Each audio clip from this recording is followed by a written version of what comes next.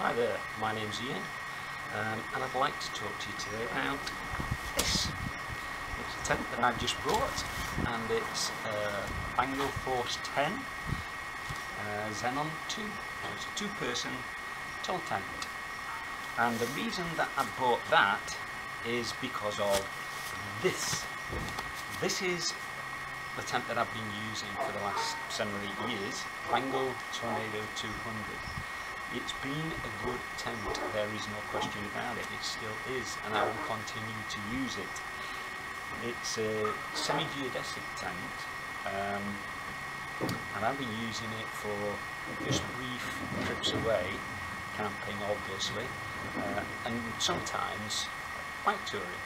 Again, very brief, long weekends, perhaps just 4 days. I'm hoping in the not too distant future to do some longer trips away and to do some slightly more serious bicycle touring.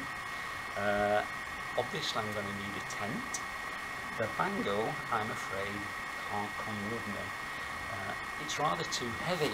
It's a chunky tent, it's quality material, but it's too heavy and it's too bulky. So I've been looking around for an alternative, which is where the Force 10 Xenon came in. As you can see, it's much smaller in terms of pack size, and it's certainly a lot lighter. I know how heavy this one is. I haven't actually measured the Vango, but I can tell just from picking it up that it hefts a lot more. So the Force 10 comes in at, well, it says in the literature that it's 1.64 kilos for the pack weight. I put it on the scales, and as it stands there, perhaps the label's adding a bit, but it's about just a nudge over 1.8 kilos. Nevertheless, that's still pretty good for a lightweight tent. Not the lightest, but it's still very light. If I wanted to go lighter, I think I would have had to gone for perhaps one of the single loop tents, where single pole tents where the hoop is in the middle. But I wasn't prepared to go quite that small. I wanted something with a little bit more space. It's a two-man tent. I also wanted just enough headroom for me to be able to sit like this comfortably. I'm not a tall person, I'm only about 5'9", but nevertheless I'm a more mature person, so just getting in and out of the tent needs to be a little bit easier. I'm not infirm or immobile, but just to make my life that bit easier, I thought a tunnel tent with an end opening rather than the side opening that you get in some of the single person expedition tents would be easier. So, as you can hear, I've had a look at 1 or 2 other tents, and there are a number of tents, two-man tunnel tents that caught my eye that would work on Sydney. Vango themselves do the Nova. Then there's I think it's Terra Nova Huli. Both good tents, both quality manufacturers, just a little bit on the porky side, so certainly north of 2 kilos, getting up towards 3 kilograms. So not quite as light as I might have liked. There are other lighter tents including this one. There are others like there's a Rogan's tent, I forget the name of it. There's the Terra Nova Starlight, and of course the Hilleberg Mallow. The Robins is a mid-price bracket, so that comes out to about the same as this.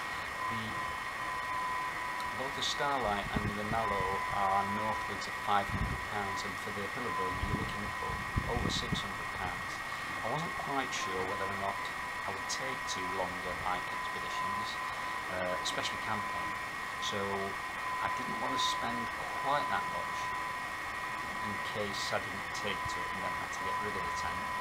So I thought I'd go for something in the mid-price range, something that I know will be of quality because I'm already happy with the Tornado. So that I guess was my rationale. I also went and got the footprint for this. Again, that I will be attaching to the tent itself, so that will add a little bit of weight, but only 310 grams. So in total, £25 I think it was ish for the footprint, £219 for the Xenon, which the original price range is sort of £350, I think. So 219 I thought was quite a good bargain. So we'll get to this now then. I guess this isn't really a review, the label's still on it. I've not used it at all, so I can't speak from any experience yet. So in the future I'll perhaps come back to this when I've been out and about on it for a while. So this is more of an unboxing, I guess, or perhaps an unbagging, since it's a tent. So you can see that it's stored in this stuff sack, which has integrated compression straps on. They're also released by a quick release mechanism, so you can unplug those really quickly, or release and then tighten. It's a really easy job, so that's good. The unusual thing about this bag is that it's a middle opening, whereas you would normally expect to find that at the end, like it is on the Tornado. I'm not quite sure about that yet. It looks a bit baggy and saggy, doesn't it? But what that does do is it gives you one big advantage. So if we open that up, see how long that is for a start. Look at the size of that opening. So the idea, I guess, is that it makes it much easier when you're putting this away. I've yet to be convinced that that's a useful feature. I always feel that if you're trying to get a tent into a bag, or a sleeping bag, or a sleeping mat into a bag, or a footprint, then if it won't fit in that end opening, then you've not done a good enough job of rolling it up. Or you've got too much in there, you've put some extra stuff in and it won't fit. So, I guess that's a comment that I would make. We'll see. If once the footprint's on the tent, I'm hoping to give it a go at wrapping the whole things together so they're all in a single bag. If that works, then that might be an advantage of having this bigger bag. So let's take a look inside. We have the tent itself with some very nice ribbons on. I think we'll get rid of those, that'll save another gram or two. Let's just, what else have we got in here? I have had this open before, and out came 2 repair kits. So each of these contains a pole repair piece, so like a ferrule to fit over a broken pole, the usual kind of thing, and of course some swatches for the different fabrics that are in the tent and the fly sheets and so forth. No glue, of course, but that's probably to be expected. You don't want glue to be sitting around for too long, because they'll harden up, I guess, or go off. Of course, we've got some tent pegs, and they're in their own little bag here with an elasticated strap on, so integral. That could be hung up, I guess. Not sure why, but you could do that. But it's not a draw cord, so I'm not sure whether that's good or bad. So you simply fold over like that, and then put the elastic over the top. It did come in, so there we go. So inside that you've got some different pegs. You can feel that we've got 2 of that eyelet type of pegs, and the rest are all these are really light, incredibly light compared with the pegs that are in the Vango. Maybe they're flimsier too, only time will tell. They're a sort of U cross section. Or whether or not you might be able to, or want to take a closer look. Let's come up here. So if you can see that, see what they look like.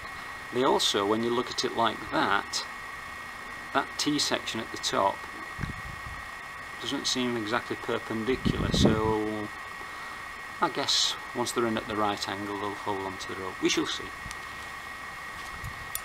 So, pegs, repair kit. We open the tent. Continue with the lovely ribbons. Of course, what you'd expect to find inside. A set of poles. They come in their own bag too. Again, elasticated with the loop on. And 2 license with a bolt. Indeed we have. Colour coded, got 1 blue and 1 gold, or bronze perhaps. These again, compared with the poles in the Tornado, are incredibly light by comparison. So we'll see how they go. So what I'm going to do now is I'm going to get this tent pitched. I'm not going to give you the pleasure of me seeing him pitch it for the first time. I'm sure it'll not be a problem, but I'll get underway and then come back to you very shortly. Okay, so here we are then.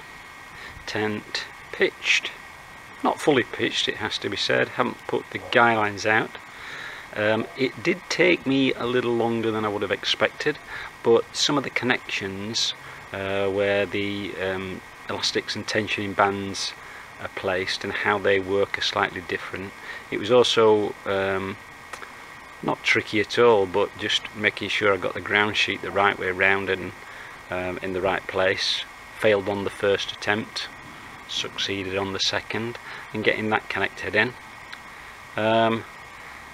Haven't done all the guidelines and pegged them out. It's fairly breeze free at the moment, so we don't need to worry too much about that. But we'll take a walk around. We'll start at the back and then we'll make our way to the front and see some of the different aspects of the tent. So as you can see, it is flapping a little bit in the breeze there. That's because we haven't got the guidelines attached, but then tunnel tents, I guess, do tend to do that a little bit more than geodesic tents. Getting them pitched right is, well, I guess it's crucial to make sure that you don't get all that outer tent, that mass in the middle there, flopping onto the inner when you might have got condensation on inside, and then making the inner tent wet, less than comfortable, one would expect. This section at the back seems much longer than I was anticipating, actually, and the whole tent seems bigger. I think I'm pretty much convinced that it's got a bigger footprint than the Tornado, which surprised me. It just feels bigger. So if we take a look at the back and start here, then we can see one or two of the different aspects to the tent. We've got multiple guying points at the back. There are 3 guying points, and they're all attached to that single hoop, and I guess that's about keeping the tension of the middle section in place. So let's take a look at some of the ways in which it's attached. So we'll go down to, first of all, where the first pegs are put in, or at least that's where I put the first pegs in.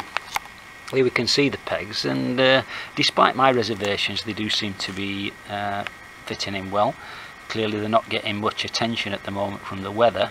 The one thing I would say is that the tent does appear to be a bit floppy, but that's probably my pitching, my problem, and I guess with practice I'll get better at it.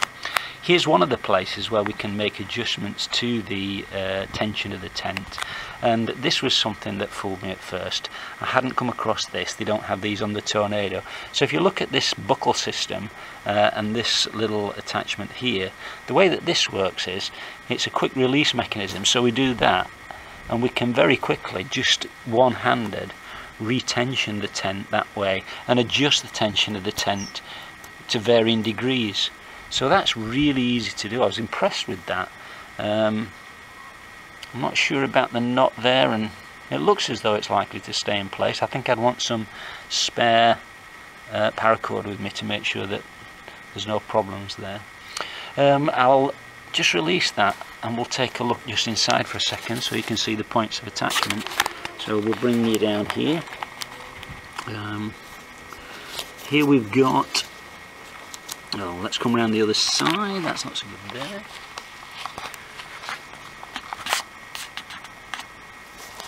That's better. We have the underneath there. We've got the attachment for the ground sheet. You can see that that's elastic, perhaps. So that's good. This clip-on system is quite good. I'm impressed with that and the way that that works. That's fairly easily released, as you can see. The hoop that's there seems to be fairly well sewn into the rest of the tent. Only time will tell and see how that wears. There is some extra stitching there, but there's no extra bits of fabric, so we're relying entirely on that stitching. we'll keep fingers crossed. I'm sure it'll be fine. It's British weather, what can go wrong? So, and then we've got the fly sheet attached through that point. So we've got both of those attached there, and it's the same at each corner. There's no fly sheet. Let's just tension that back up. Just come back out of it. There's no fly sheet attachment point at the centre line, but you can see that we've got, I'll just come back a bit, this guy line which both tensions the tent because of the double system. You can perhaps see here if we just come round here. So it's that double guy line effect where the top part of the guy line, that's this part up here, is attached to the little hood that covers the ventilation port, and inside there, up inside there where you probably can't see where my hand's going, there is a little no-seam mesh. I'd like that to be more open than it is, to be honest, but we'll see how that goes. The problem is that when you increase the tension of the guy rope just here, because of this double thing, the whole guy rope pulls on both. So it pulls the hood down and tends to close it. Might have to have a think about that. So ventilation is something that I'm going to seriously have to consider. Okay, so some of the other points.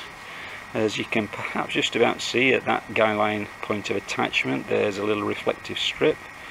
I'm not quite sure about them. People have heard say in other videos it helps you find your tent in the dark.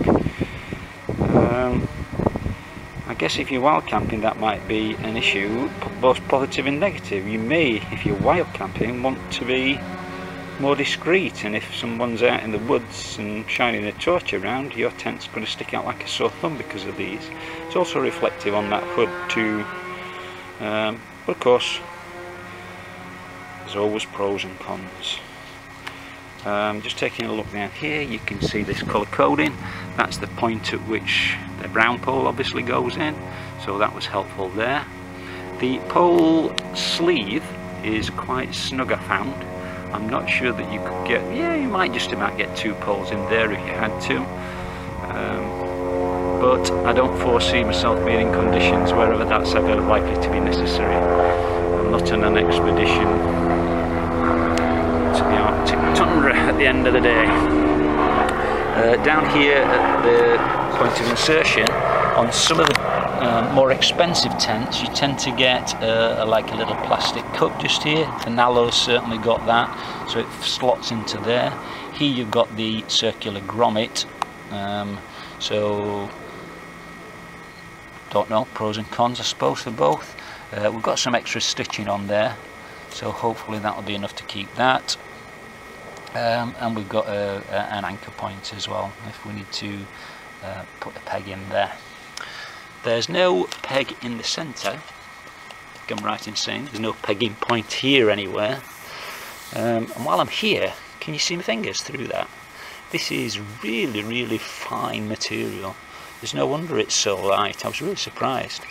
But I'm given to believe it is, I can't remember what denier it is, but it's a high denier factor and ripstop material, so people do swear by these things. More experienced people than me. Another guy point of attachment, and we'll come around the front now. Okay, so there we can see the front of the tent, a hood, reflective piping across the top once again. We've got this open at the moment. Ooh, that lurched to the left quite a bit there. That's because there's no guy lines in, of course. I'm sure that won't happen in real life. We've got the fly sheeting, as you can see, and it's attached both to the front as it's in the same way it was to the rear. So if we take a look inside, which was, I'll set up a tripod so we can do that, and then I'm not handling it so I can talk to you more about it. So we've got this vestibule section, which is reasonably sized. I suppose if I sit like that, I could sit up in here with the tent door closed. I'm not sure I'd want to with a tent door in my face, but you could do. Obviously you can open the inner tent door and sit that way. You can certainly get plenty of gear in here. When I'm cycle touring, I would guess that I'll have 4 panniers probably.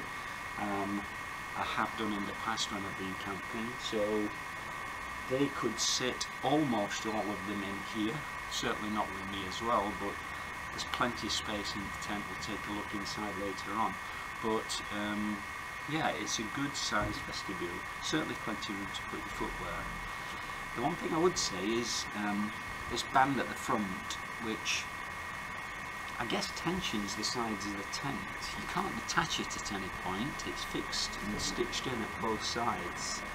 It must be to do with the tent structure, but I guess these are pegging points, so I guess the idea is that you put it down there to stop it being a trip hazard.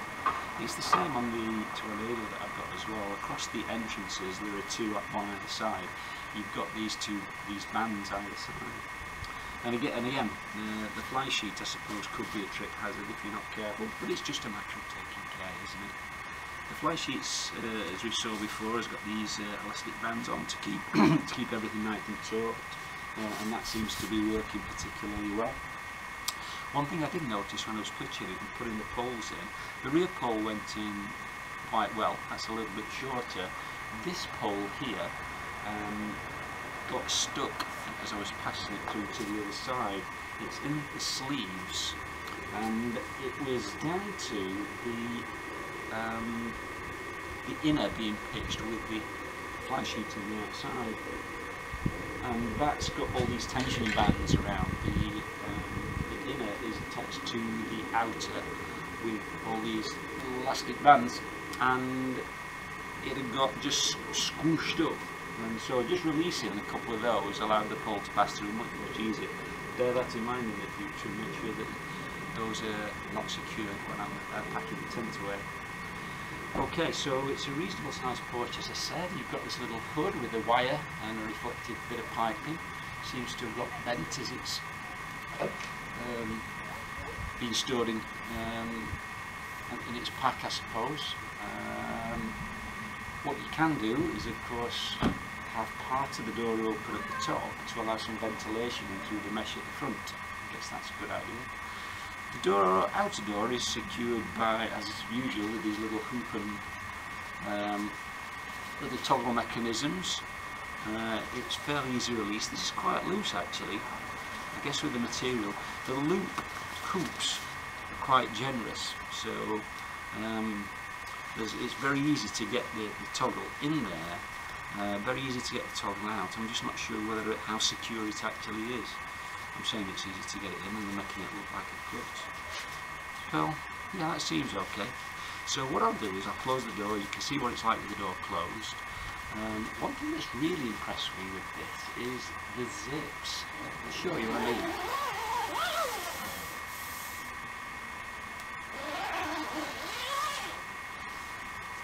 On my tornado, the zips don't operate quite that slickly with just one hand.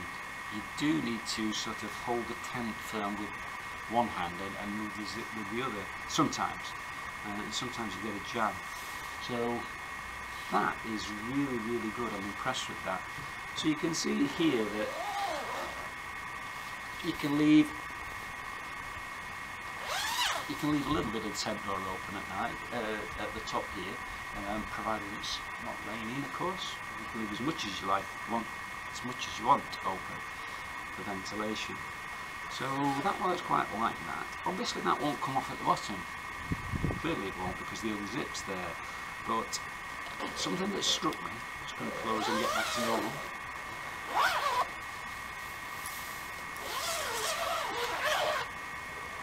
Was that how useful it would be if you could actually take one side down completely and just have the other side up, and then you've got perhaps just a little bit of wind shelter on one side, but a bit more space on the other.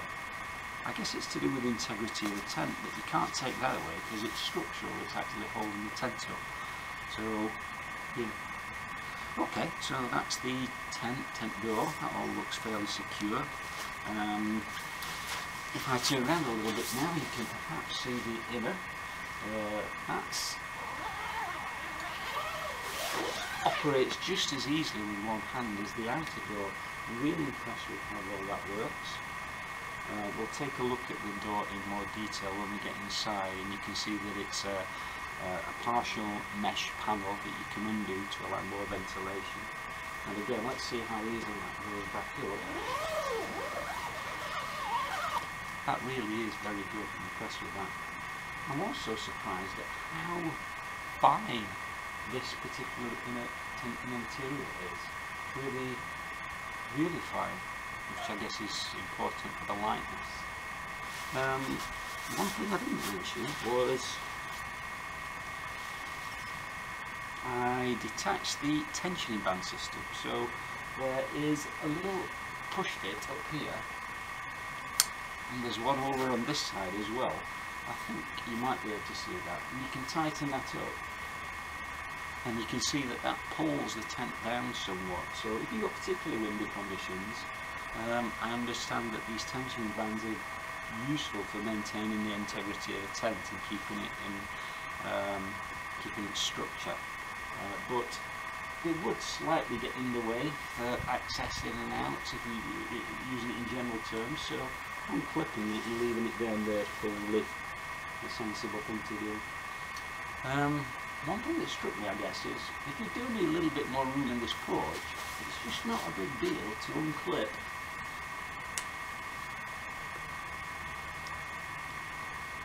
So it's not a big deal. I won't make it look like a klutzy operation then. But it's certainly not something you could do one-handed this.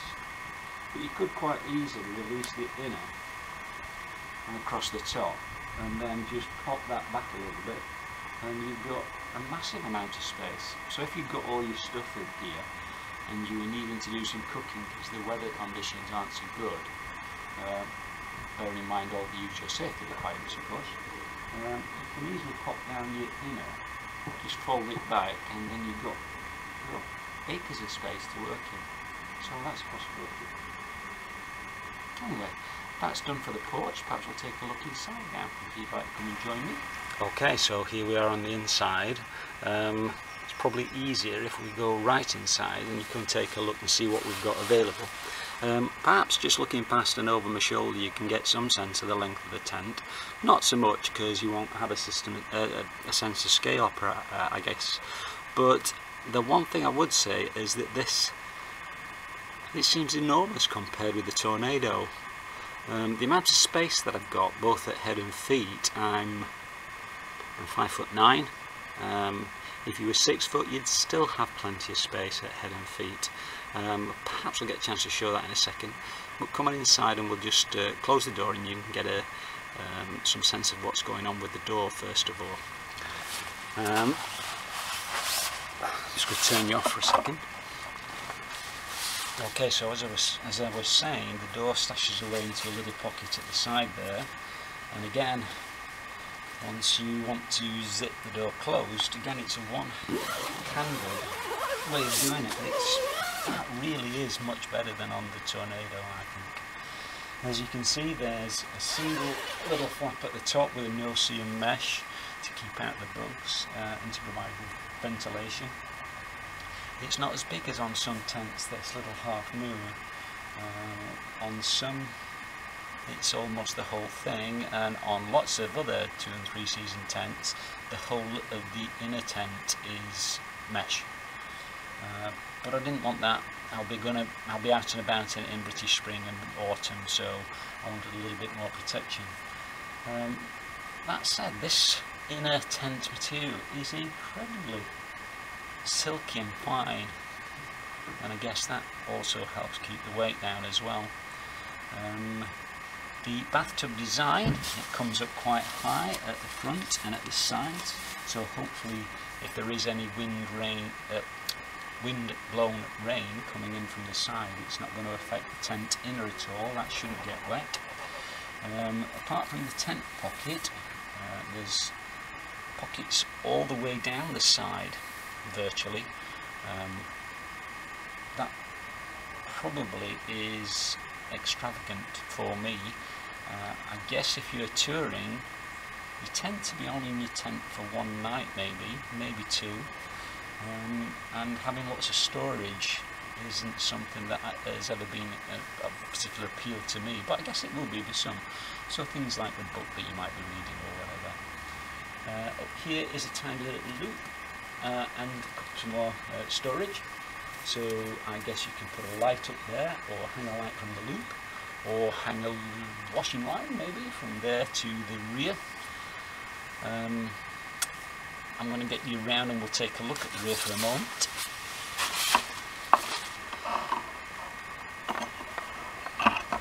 At the rear of the tent, as you can see, there's a mesh panel which goes right across from over here over to that side, and out there you can see the hood, and probably just about, if we move you over there, you can see that's the mesh panel inside the hood. It's not very big, is it? So throughput to there might be an issue, and again, we'll worry about condensation when we come to it, should we do so. So if we take you back to the front a minute,